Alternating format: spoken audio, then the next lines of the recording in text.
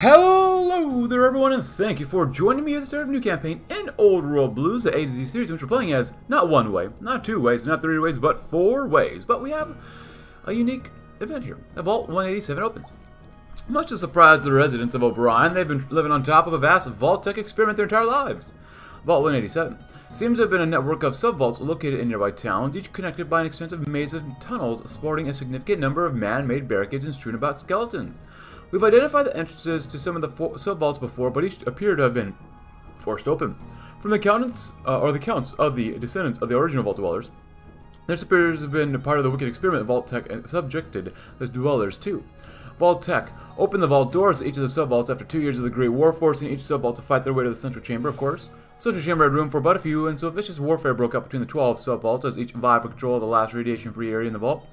After more than a decade of fighting, Vault 187 08 arose victorious, though over 8,000 men, women and children died before they could achieve their goal. Then and only then was the central chamber to Vault 187 sealed and extensive food supplies were revealed, allowing the descendants of those who fought the bloody war to thrive until today. Blinking, the first Vault dwellers from Vault 187, emerging into the harsh sunlight of the wasteland, unfortunately for them. The main vault door opened right below one of our many military camps. The first Vault dwellers were swiftly apprehended and brought before the Ed Blitz, our guy here, our main guy. Our advisors are anxiously working on what to do with the rest of the Vault dwellers. We can surely convince them to join us in our fight to survive the waste, but should we keep them alive, we'll certainly refuse any efforts we make to scrap their vault. Instead, we could eliminate them with a surprise attack. Many innocents would die, but is the scrap worth it? Teach them about the new world.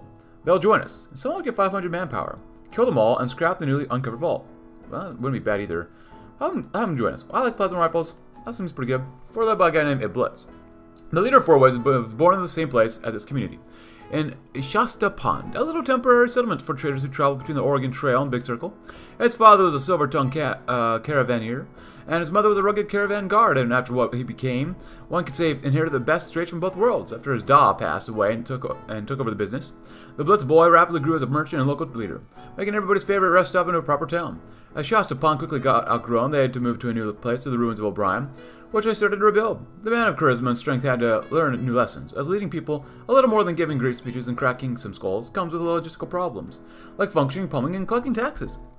Fourways, under the leadership of Ed, flourishes as standing in the shadow of the bear has its benefits. They have all the chance to be new local trading power, but when someone has to compete with both New Reno and Reading, and potentially stand on the toes of the bear, one has to navigate painfully precise between a rock and a hard place. And we have trading crossroad. Our nature was found as a crossroads between Arroyo and NCR, a common meeting point.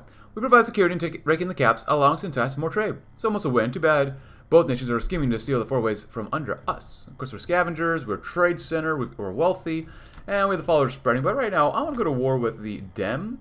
Also, Fourways unfortunately has a generic focus tree, so we're using Old World Blues radios, Old World Blues tech expanded, Old World Blues generic reworked decisions, or decisions reworked, tech expanded, fast justification, all the good stuff I normally use for a generic tree nations here in Old World Blues.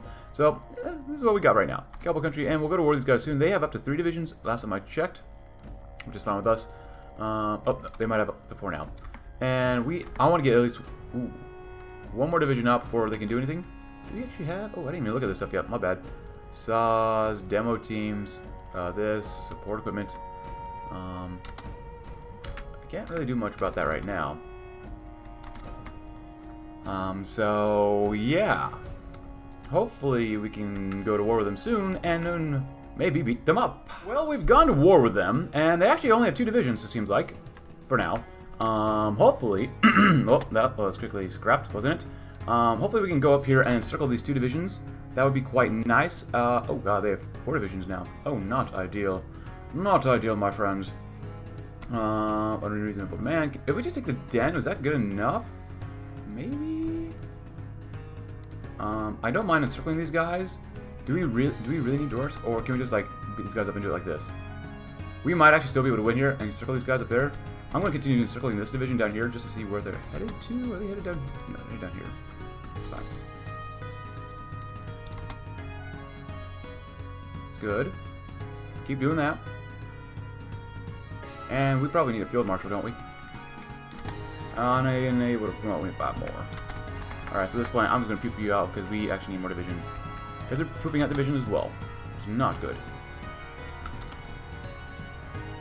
Good. Hopefully, as long as we can take doors, that's all that really matters, right? Good. I just need you to go right there. That's literally all I need you to do for now. Get in there and help him out. Put more pressure on him. Do not lose the den. God dang it. Don't lose. God, no, we lost the den.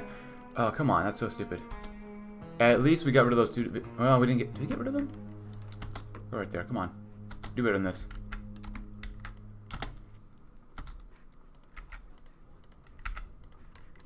We just need the den. That's literally all we need. Keep those guys in place up there. Honestly, you know what? You go down here. You help us out and take those guys out down there. The countryside is we got that one done. And we need factories. We need factories immediately. There you go, there you go, there you go, there you go. And we have 6 research slots, which is pretty good overall. Conventional warfare for now. Get that one. If we can win there, that's all that matters. I think. So force it.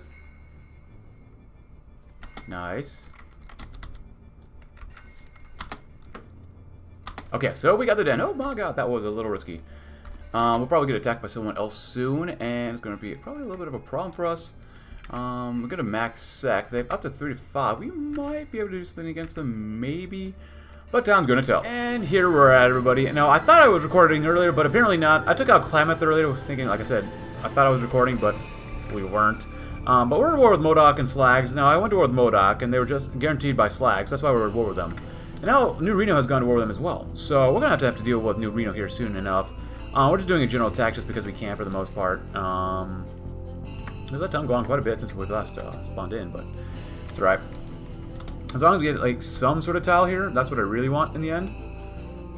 We'll let them leave. They're going to need to fight more New Reno than anybody else, so. Or they want to die anyways too. That's fine too. So. Subsidized weapon manufacturers, of course. Establishing armies always pretty good too. Cool, we're in here now. And go in there maybe, and you go there too. Should be okay. Now our divisions are... Oh, actually, you go right there. Our divisions are actually quite okay. Because we now have a little bit of manpower. We have NCR security forces, 20 combat with, demo teams, chems, anti-tank. And then we also have... like, oh, wait, none of these, huh? Special forces, 20 combat with, basically the same thing. So we're doing alright. We could do a Royal Advisors, but... Nah, we don't need motorized probably either. So we're doing okay around here. Oh, hello. We have quite a line with you guys, don't we? There you go. Get to where you really need to be. Get over there, I suppose, you know, get down there, get over there. You're not completely surrounded, but you could probably knock him out, honestly. Okay, get your butts in there. Oh my god, you just got us encircled. By who? Slags, you gotta die. Come on, move your butts. Faster than this. This is pathetic. Get in there, go. You really want to kill off my divisions, don't you? You're gonna help out right there too. And you're gonna go in there as well. Good force it, but we're gonna go to take this one next. Follow the hangdogs is good. Okay, New Reno, stop it. Go, go, go. Force defense. I don't care. Kill them all off. Because these guys will die very soon too. Go ahead. Come on. We definitely need to do more damage. But we do have a few planes researched, actually. So let's come over here. Cast and fighter support. Boom, boom. There you go. And I want you to definitely do that. Hey, we saved him. Nice. There you go. If you're smart, you'd send one guy this way and go there. We're out outside of battalions, which is nice. We're going to go with lock and loaded, maybe. Pretty standard. 10% more soft attack, more research speed. We're also focusing a lot on the banking sector just to make sure we have enough caps and whatnot. We have 34 already, which is pretty good, not gonna lie. But it could always be better, but still. And we're trying to beat these guys up here too. Oh, President Allgood Murphy. There you go. Distillation's good. We have 6 research slots, which is kind of insane, but which is glad, and I'm happy about it. Good. Look at that. Hey, we got him. At the very least, let us take this. Come on. Come on. There you go. No, we'll take it. Nice.